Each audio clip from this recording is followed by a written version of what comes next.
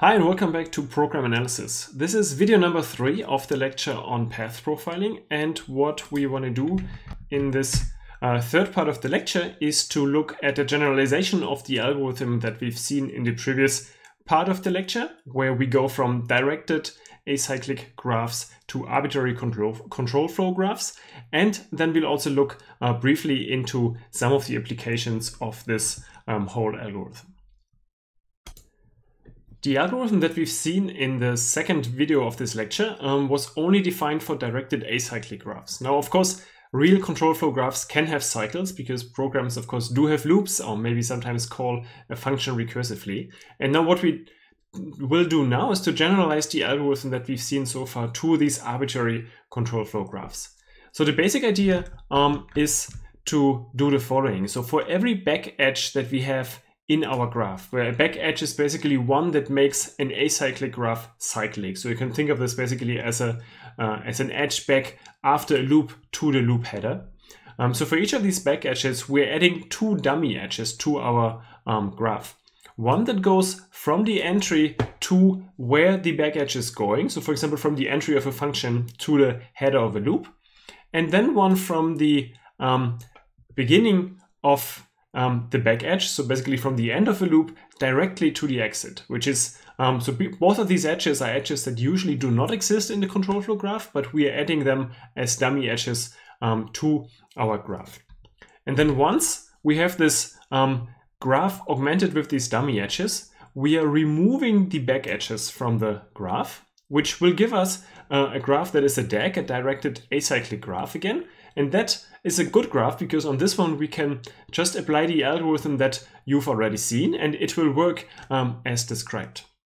And then we just take the instrumentation that we get out of the existing algorithm with one small addition, and this addition is to add instrumentation to every back edge in the graph. So for example, every time we are going back to the header of a loop, where we are taking the current value of r and use this as the encoding of the path that was executed, and then increment its count in this count array. And then we are resetting this counter r in order to basically start over from scratch. So as an example, let's now consider a different control flow graph than the one we've seen all the time, because now we want to have one that actually is cyclic and has one of these back edges. So this graph is what you can see here. So in particular, what you can see is that we here have this back edge, which typically comes from a loop and would basically go back from the last statement in the loop to the header of the loop, where we decide whether we want to go on a little further in the loop or not. So what the generalized algorithm is doing with this kind of graph is to handle this back edge by adding two dummy edges for every back edge. One that goes from the beginning of the back edge, so from E to the exit node, so to F, and another one that goes from the target node of the back edge, so from from the entry node of the graph to the target node of the back edge, so from A to B. And now on this changed graph, we will then apply the existing algorithm while ignoring the back edge. So just imagine that it's not there. And then we will compute increments based on that graph. So I will not go through this changed graph again, because we've seen the algorithm more than enough in the second video, but I'll just show you the solution. So basically it'll go over this graph and compute increments for some of the edges, and those edges will be exactly those that you can see here. And then once we have this, we can of course again compute an encoding for every path. So now, given this changed graph, we can basically think about four kinds of paths through the graph. So one kind of path goes from the entry to the exit of the path. So for our example, this is basically going from A to F.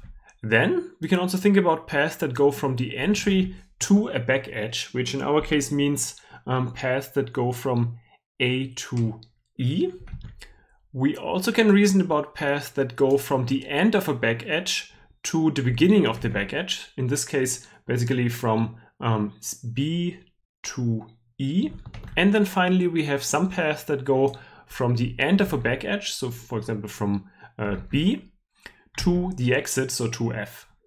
And if you have these 4 kinds of paths, and if we can compute how often each of these paths is taken, we can reconstruct the full path information by basically just putting together these partial paths and then adding their frequencies, so that we at the end have the full path profiling information also for graphs that contain cycles. So just to illustrate these 4 kinds of paths using our example, let's have a look at this table where we see all 9 paths through this graph, looking at these 4 different kinds of paths. So notice that not all paths go from A to F, as was the case previously, but we also look at these paths that, for example, only go from B to F, or from A to E, or from B to E, because we want to look at all 4 kinds. And each of them still has a unique encoding that we get by simply adding up the edge values that are on the way when we take this path. So for example, the path from A to F does not hit any increment operator, so it will have encoding 1. Or as another example, the second path here, A, B, C, E, F, it makes us go from A to B, where we will take this dummy edge. So whenever there is a dummy edge and one of the pre-existing edges, we are taking the dummy edge. Or you can also think of it as we have put this edge label onto both of the 2 edges that go from A to B. Either way it's fine and gives the same result. So we go from A to B, so our counter goes down to -4, then from B to C +6, so we are at 2. And then from C to E, nothing changes. And from E to F, we are subtracting 1 again. So the encoding for this path at the end will be 1. The next path in the list, ABCE, is the second kind of path that we see on the slide. So because that one just goes from A to E, so it only goes from the entry to the beginning of a back edge. And this will have encoding 2, because we start with -4, but then +6, so we end up with 2. And in a similar way, you can compute the encodings for each of these paths. So I won't go through all of them, because you've seen now how to do it yourself, but I invite you to just try it out yourself to convince yourself that actually for each of these 9 paths, you're getting a unique encoding, and that these encodings are as listed here in this table.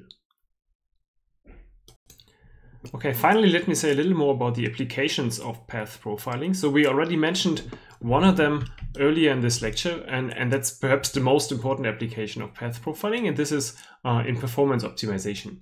So a compiler can only spend so much time and effort on optimizing different parts of the program, and in order to find out which parts of a program are most worthwhile for spending time on to optimize, path profiling is a very popular technique, where the assumption is that any path that is frequent should also get a lot of attention by the optimizer in order to speed up its execution. Another direction to use path profiling is in statistical debugging. So statistical debugging has this idea that you look at different execution of a program, and you know which of these executions cause a bug or do not cause a bug. So for example, you can think of having a large test suite where many tests are passing and some tests are failing, and you believe that there's one bug responsible for most of the failing tests. So what statistical debugging is doing is it compares the passing executions to the failing executions, and then tries to highlight those parts of the code that seem to occur mostly or only in the failing executions. And if you do this on the level of paths, you actually get a pretty accurate picture of what happens during the execution, where the idea is that those paths that are correlated with a failure are much more likely to actually contain the bug. And the Holmes paper, which is linked as one of the references for this lecture, is a nice example of that. And then finally, yet another area of application is in energy analysis. So sometimes you really care about an application not using too much energy. For example, you can think of mobile applications that, of course, should not drain your battery too much. And there are approaches that warn developers about paths and statements associated with high energy consumption. And in order to know which paths and statements are actually associated with a lot of energy consumption, what they essentially do is to perform path profiling as we've just seen it here in this lecture, and at the same time they measure the energy that is used during an execution, and then they correlate these two measurements and highlight those paths and statements that are responsible for a lot of energy that is used. All right, and with this we are already at the end of this lecture on path profiling. So in this last part, you've seen how to generalize the main algorithm also to control flow graphs that have cycles. And I very briefly talked about some of the applications. If you're interested in more applications, just have a look at some of the papers that are linked with this lecture, or you could also follow citations of the original path profiling paper. And there are many, many interesting applications to read on. Thank you very much for listening, and see you next time.